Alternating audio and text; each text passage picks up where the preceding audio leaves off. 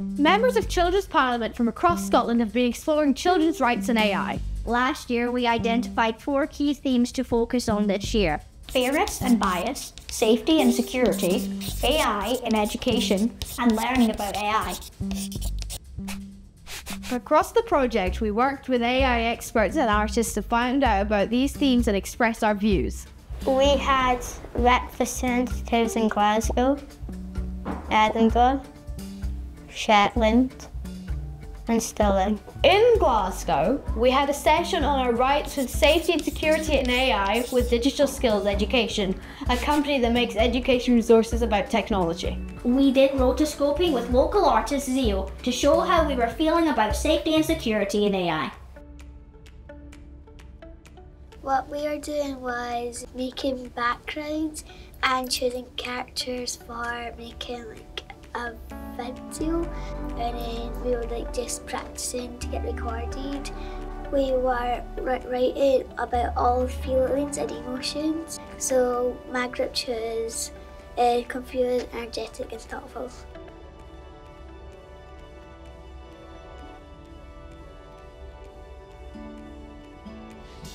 We've been talking about the safety and personal things that you shouldn't really share with others, and then things that you can share with others. Bank details, medical records maybe.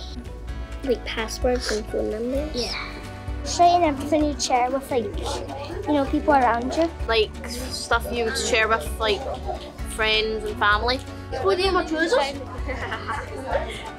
There was this data set with websites and ID numbers, and it surprised me how websites can get that much information, because even Google knows your location because of Google Maps and that.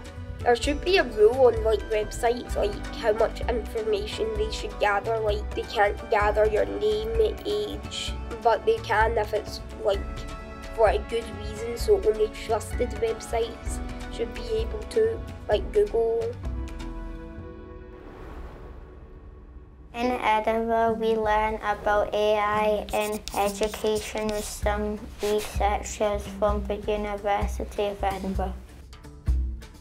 Yesterday, while we were in the room, as it's called, a time portal, we were making our own robots, and me and Callie were in the same group. We made a bot called Jimmy Jr. We didn't have to make robots, but we made something with AI. Yeah, and it could involve anything that you wanted, so kind of out the box. Our learning AI is a translator that can translate any languages. So you can speak to anybody who is from a foreign country and doesn't know English. It supports non-discrimination and the right to be listened to. John can help you with a lot of things. For example, he can give you a hug, it has a hug button at the back. And it has a help button if you need help with anything, but he doesn't give you the answer, he just explains it to you. So if someone doesn't know something, it can help them because you have the right to a good education.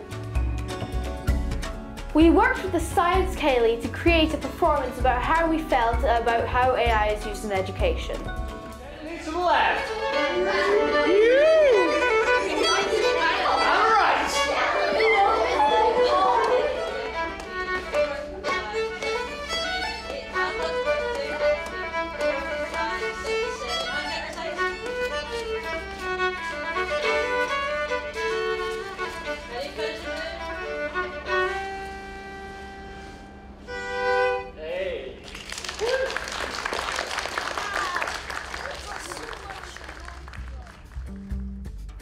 Good. I'm kind of in the middle because it can sometimes ruin the education. If you need quite a lot of time to say an answer because you kind of don't get it, it just says it for you, and that's not really fair. And it's kind of good as well because if the AI gets to know you more, it can sometimes know how you can feel. But if it doesn't get to know you or knows a bit about you, then probably not.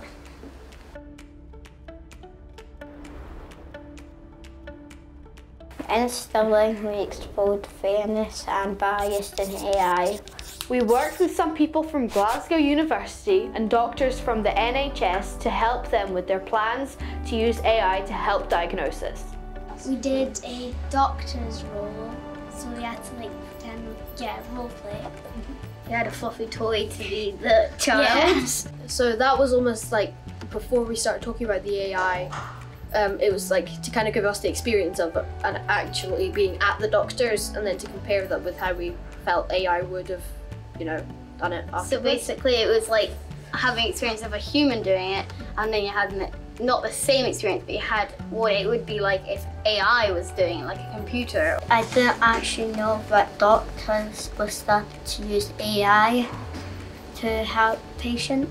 I think it helps because it would be quite good for AI systems to be able to recognize and diagnose stuff quickly.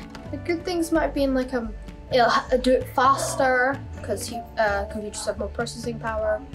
And one of the bad things is you don't know how accurate it is. You haven't programmed this computer. You don't know what it's going to do.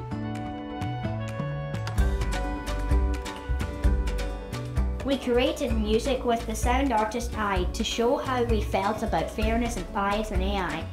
We got split into groups, and you get to make your own instruments to play this sound. I turned it on and I accidentally pinged it, and then I thought, oh, that actually makes a nice sound. And then we went down to the PE hall and we recorded them.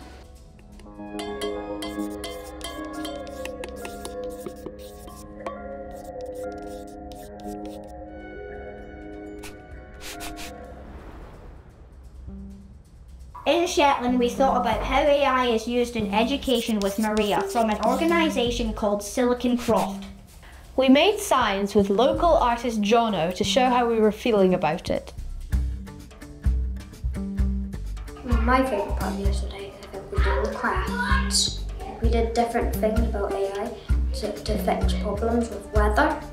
Shetland, there's been a lot of snow recently, and we were trying to come up with AI robotics that could help save stuff.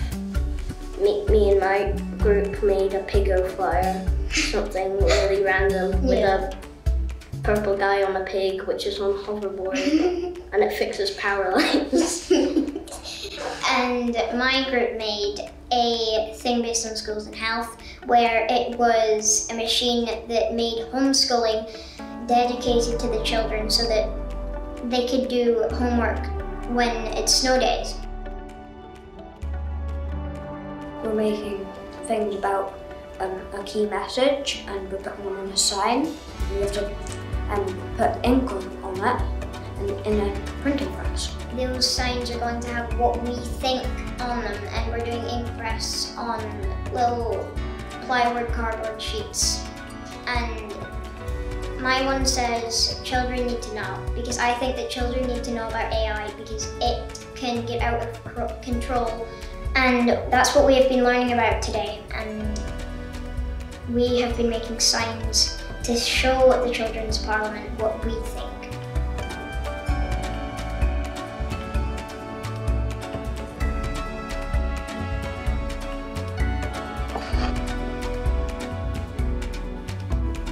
It's not always bad. It's in the middle. It can be good. Yeah, it can be bad. good, and yeah. Because lots of people just think of the bad things about it, but there's more to it. They should know that AI is something to help them learn. But sometimes the children have to know that their privacy could be shown to public, to anyone. That's one of the most important parts of it. We don't keep your privacy safe. Yeah. I'd want to be asked if my personal data was used for something, because it is kind of personal and you might want to just keep it to yourself. Just because we're children doesn't mean we don't know what we're talking about, doesn't mean that we don't understand. This isn't just some fantasy, this is real life. We know what we're talking about because we've learned. So that's why our voices need to be heard as well, because sometimes it's only us that are trying and only us that are listening. We need to be heard. We may be tiny and very small, but that doesn't mean we have a tiny brain.